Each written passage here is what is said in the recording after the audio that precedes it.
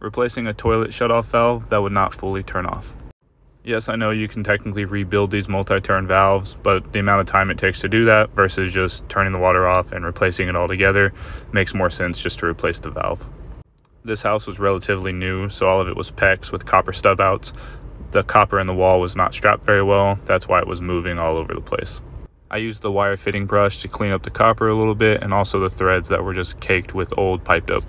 Once I got the threads cleaned off, I went ahead and used Blue Monster Teflon tape and Megalock pipe dope to seal the threads and install the new angle stop.